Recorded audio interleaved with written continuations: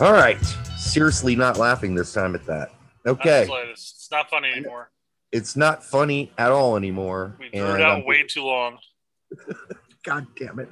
All right. So we're doing a review of the Costa Rica versus USA friendly today, or USA versus Costa Rica.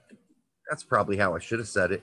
Anyhow, it was a great game. We won. So what's there to talk about? We were actually going to do player ratings, but what's the point of that, Brett? I mean, outside of a couple of players, I felt like most everybody got like A's.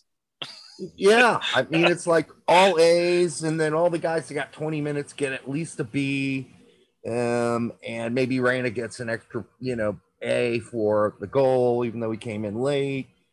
So, I mean, he didn't do anything wrong. So, I mean, he may have had an errant pass here or there, but. Yeah, I mean, I think I texted you during the game, and I said, man, this Costa Rica team is totally unenthused, didn't want to be there, showed no heart. Yeah. They looked disinterested and lost against Honduras, and they practically didn't even show up for this friendly. I mean, they weren't even on the pitch in the first half. U.S. had the run of the game. Yeah, I mean, this is generally the same starting lineup that this coach has used for 3 games in a row. So some of these guys might be just exhausted. They could be gassed, yeah, absolutely. Yeah. So, I mean, we didn't do that. I mean, look at all our guys out there today where they were like fresh as daisies, I think I texted that too. And no, I don't know where that phrase comes from. I mean, lots of things are fresh, not just daisies. I'm sure there's a wiki page on it. But if you look at our roster, our starting 11, I mean, it was a bunch of players who rested the entire Nations League, may have got bit minutes here and there. So they are ready to roll. They're ready to make a name for themselves and show Berhalter that they're going to be competing for those starting spots. Yeah, I mean, outside of McKenzie, who's played every game. Yeah. I can understand him being tired, but then he got taken off in the 5th at halftime. So, and what a rebound of a game too. Great game for him. Yeah. Great pass to Dike for the goal. Pretty impressive all around. Then again, it was hard for me to get excited about the game because that Mexico game kind of, it upped the level, and I just found it a little bit harder to get into a friendly tonight for whatever reason. It was funny because Twitter was abound with a bunch of tweets saying, "We have a game today." Twitter was super quiet. There wasn't much of anything. I think everybody was just sort of like not burnt out, but maybe burnt out in the sense that their emotions were just wiped after that Mexico game. That the upcoming friendly was just sort of like okay, it's here. Okay. Yeah. We'll watch 7 o'clock. It's 7 o'clock, right? Okay, yeah, we'll watch it then. Yeah. It was kind of like wink, wink, wink, wink. It wasn't really as exciting as that Mexico thing. So when you've just recently been at such a high, it's hard to bring yourself up. I mean, don't get me wrong. I watched the whole game. I thought we played really well. I was really excited for Aaronson, who I thought was a slayer of men kid was tonight. Filthy. It was filthy. He was disgustingly right, good. Right there before halftime, he dribbled 3 defenders inside the box. Oh my God, that was crazy. I think he might have been surprised he got through one of them. He's like, "Oh shit, that worked." I'll just keep going. Fuck it. Keep going. Now, if that would end up being a goal, that would have been an iconic moment for him. Yeah. But he had already scored early on, so he was already having a great game. Mm-hmm. And we'll get to the Aaronson dilemma in another show because there is a dilemma now, Brett. Well, what a happy problem we have. I know, because you literally can't play Aaronson if you're going to start Pulisic and Reyna as your wingers. As your wingers, thank you for you defined the issue there. Not the issue, but the possible solution. Yeah, we can get into solutions in part 2 of this. Sure. Honestly, it's Aaronson, you could stuff him into a different formation and it would work, but we'll get into that later. Well, and Tight Shirt brought up a great point that come World Cup qualifying, come even a World Cup match, when you're playing and it's a tight game and you need that ball of energy off the bench, man.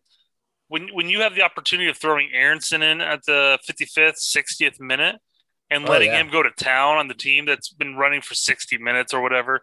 Oh, that's again just a phenomenal problem that we have in those positions.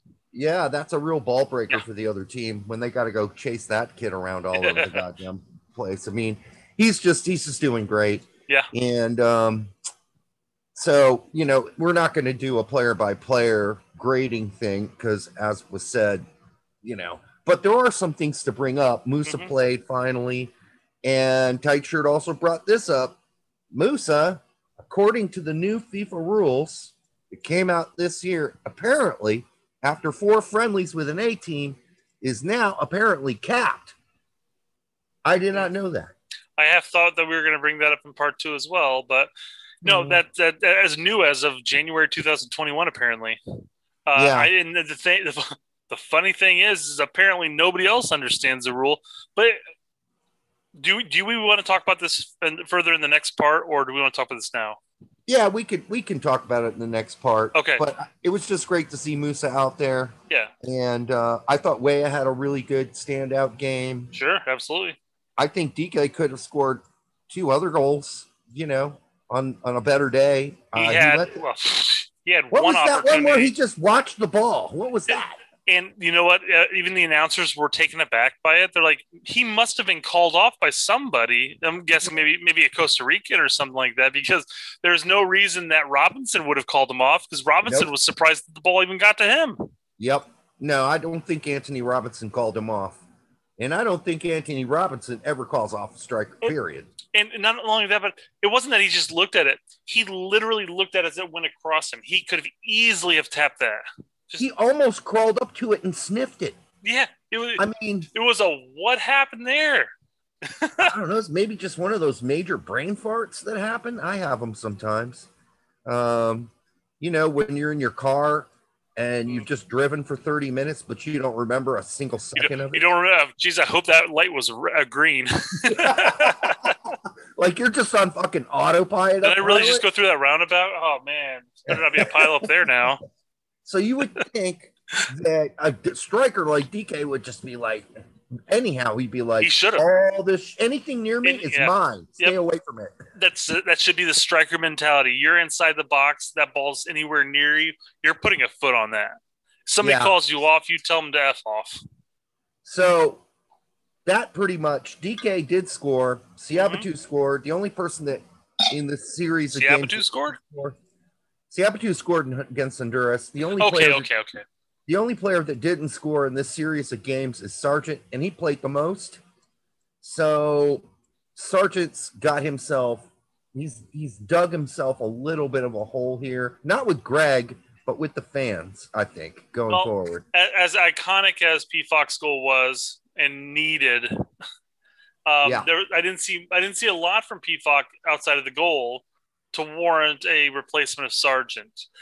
I did see enough from Dike to contend for that starting position, but let's also remember that we are also talking about a Costa Rican team that was phoning it in today. Oh, absolutely. They simply weren't there. But you know what? That's not Dike's fault.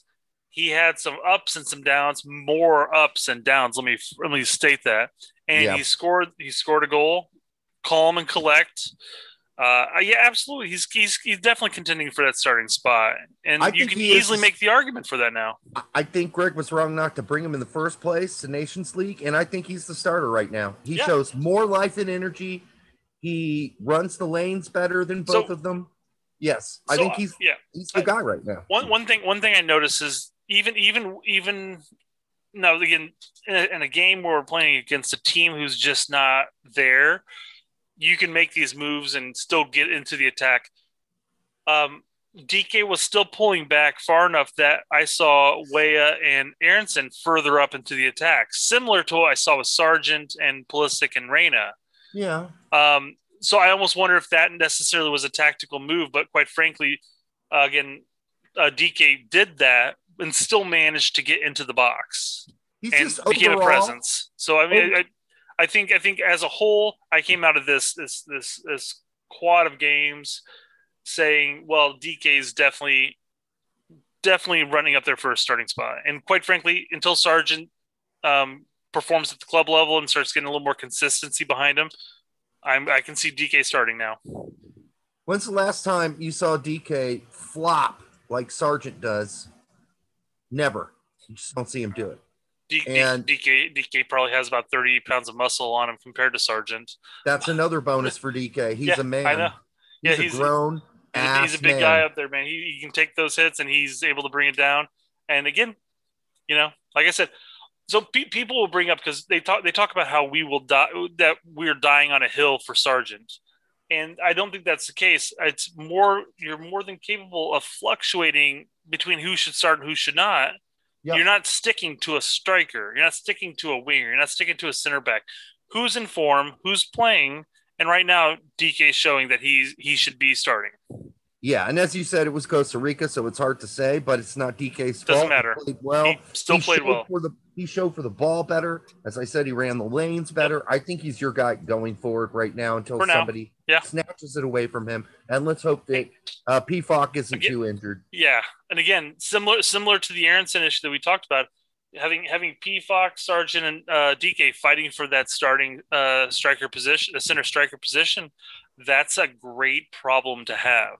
It's a bonus problem to have, and then Hoppy's going to maybe join the argument down the road. Why not? So then you got 4 guys basically battling for 2 spots on Greg's roster because he's 23.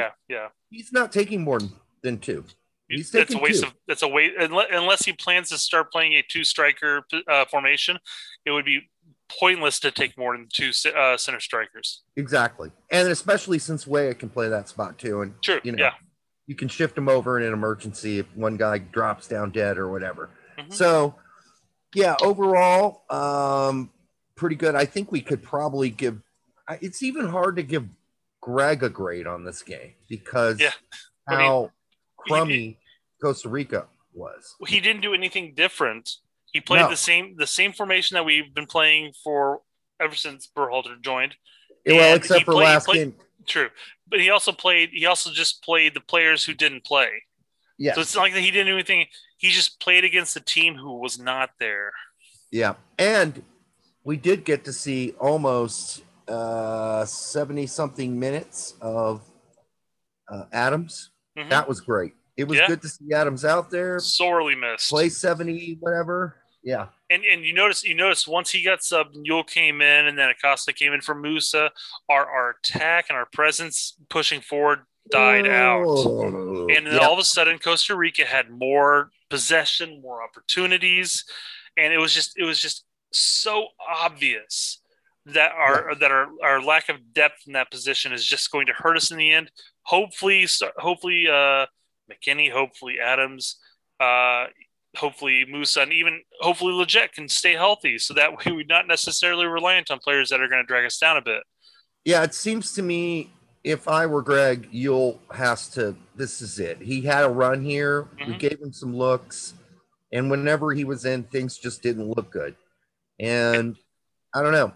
I'm not. I defended Yule, and I still will too. But I defended Yule enough to say, in the sense to say, despite the fact that we bagged on Acosta enough, I would absolutely bring Acosta instead of Yule at this point.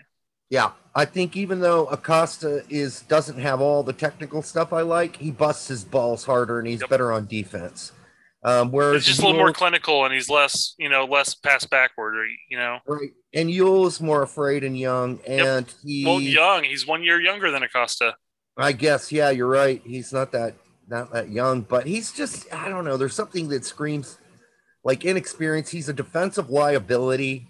He never wins one-on-ones hardly. It seems that ever. Whenever I'm watching, I'm like, what? He just lost another one. Oh, he just lost another one-on-one ball. Mm-hmm. So, yeah, I just think it's time to maybe try Keaton Parks or somebody else at that spot because he just doesn't have it. He's just not. He's a goal guy. If we're going to pull from MLS, let's try from the plethora of other MLS players that are equivalent to Yule, and maybe we can find somebody who's a comparable minute player, coming in late at the game just to hold up the play or whatever. Or maybe Otis Ellie kicks ass next year for Wolves. Probably not, but well, I mean, even if he still just comes in for bit minutes for Wolves, why not give him a look more than what we have already? the only reason I wouldn't, not at that position, is because whenever Wolves use him, they've been using him like a second striker, a pseudo attacker. Never gets to play CDM, and then when they did play him at CDM, they brought him at the end of one of the games. He lost the ball, and the other team scored the winning goal. So happens when you don't play much. Yeah, put a guy in for the last 10 minutes of a tied game. That's a 19-year-old dangerous. Yeah. No, so, I'd still give him a chance. And hey, you know what? Gold Cup's right on the corner. Why not? I mean, but then you got to consider. And this is going to be the issue with that, is that Berhalter's going to have to contend with the players who are in Europe, who he would like to see in the Gold Cup, but they also have to compete for preseason. It's gonna be a tough decision for him as a whole. I did want to shout out a player that we normally bag on because he's lackluster as a whole, but Cannon Stock rose today. Yeah, I did. It did. He played well. Yeah, he got a little upset with Musah when Musah didn't play him back the ball. Though I was fine with Musah cutting in, taking that shot. Me too. But when Cannon's goal was such a phenomenal goal in the sense that he collected the ball. He recovered from getting a 50-50 tackle. He faked a shot with his right foot, pulled it into his left, and then slotted it home perfectly. That was perfect for his first goal ever. Yeah, yep. And another shout out to Roy Lassiter, whose son played for Costa Rica today. Roy Lassiter is a U.S. soccer icon from the early days, and his son and ended up playing for Costa Rica. And we're used to that being the other way, where, like if we play Liberia, they're going to be like, oh crap, the president's son is on the other team. So this is one of those different moments when you're hearing the name Lassiter. I'm thinking, oh, 80s, late 80s, early 90s, US men's national team. I think that's it for this, Brett. Do you have any other points on this one? Not really, outside of the fact that Robinson was pushing and claiming his stake at left back. Perhaps there's no other reason to have Dest at left back if Robinson's healthy. And at this point, make Dest fight for his right back spot against Yedlin. Yep. Honestly. And then Cannon made a point today, so maybe he's back in it now. But Dest, after that game versus Mexico, and people have made excuses for him and saying, oh, he had no one to pass to, no one was getting open, and all this other baloney. Well, listen, that's a horrible excuse. There were plenty of other times when, things didn't go right for him, and it was his fault, not somebody else's fault. And people got to realize that. You have a bad game, and the coach pulls you in the 60th minute, and you play for Barcelona, you're not doing something right. So we saw it. Even Greg saw it, okay? So stop making excuses for Dest just because he plays on Barcelona. Derek, do you honestly think you should be spouting out truths and not sugarcoating the fact? I would love to sugarcoat it because I love things like Twix and Twinkies, but I can't do it. All right, until the next time on the Straight Red Card, come back for part 2 when we're going to talk about the Aaronson dilemma. See ya.